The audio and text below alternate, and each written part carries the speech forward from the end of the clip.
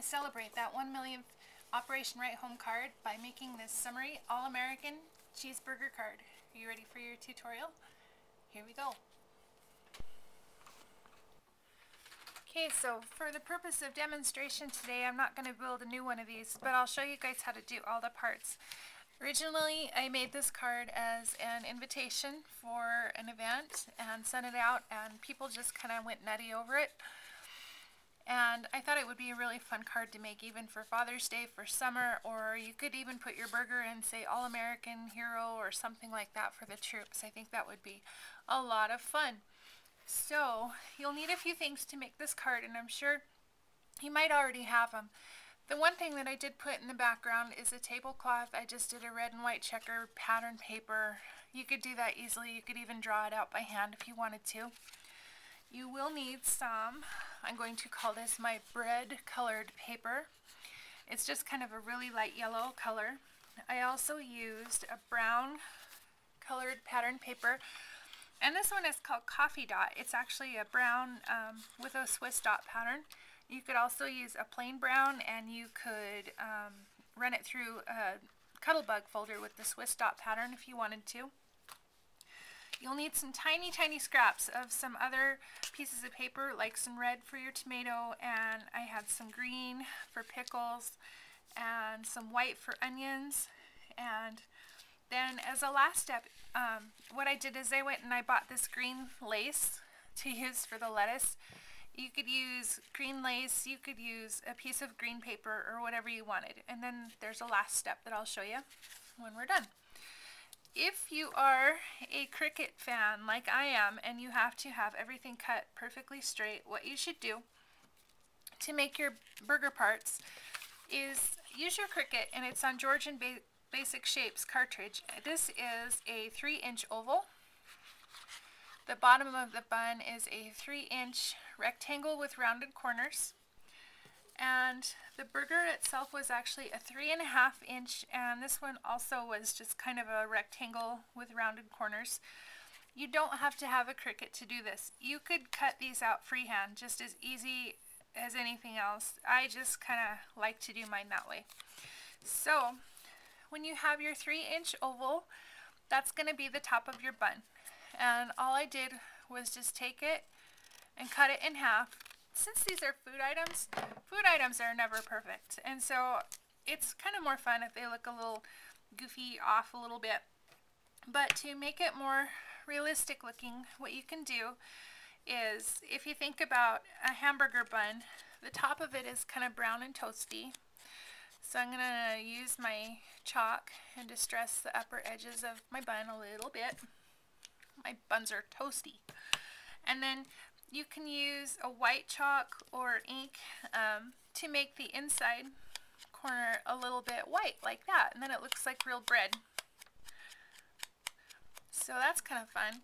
You would repeat that with the bottom part of your bun, and this one again is just that 3-inch rectangle, and then I cut it down a little bit to make it look more to size for my hamburger. Just like that. Okay, so the next part is with your burger part. You would cut out your brown piece of paper. This is a 1/2 inch longer than the bun, so it kind of hangs over the edges. And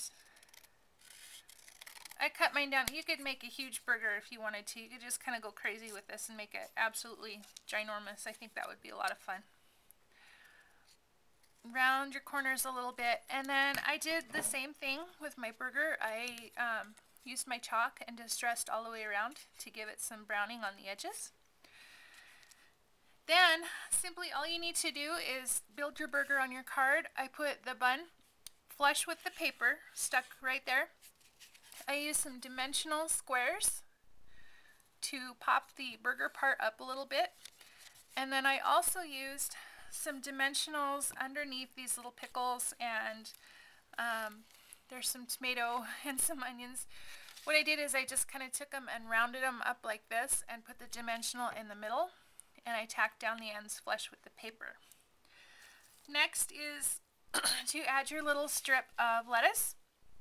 And like I say, if you don't have a piece of green lace laying around, because I know it's not one of those things you always do, you could take a piece of green paper or even a piece of green ribbon, anything like that. You could distress the edges a little bit, you could rat it out so it looks kind of funny, and you just run that underneath the edge. And then the last part is to pop the top part of the bun up off of your paper with dimensional squares. So this part and this part are popped up with your squares. Okay? The very last part of making this cheeseburger, and I think this is the most fun thing in the whole entire world, is I got some of this paint. If you don't have paint, you could always do it with just more construction paper, anything else. This is called 3D paint. This is called Shiny Brilliant, and it's kind of like a puff paint like you'd use on fabric. And the funny part about this is when you put it on your burger up at the top like this, and I took more time with mine when I made my real card, it looks just like cheese. I think that's funny. Okay, so that's fun. You can build your burger that way, and then if you are the kind of person that likes sesame seeds, of course, you could do that with a white pen, or I got the same thing, the puffy paint, and I just made tiny little dots for my sesame seeds, like that. Okay.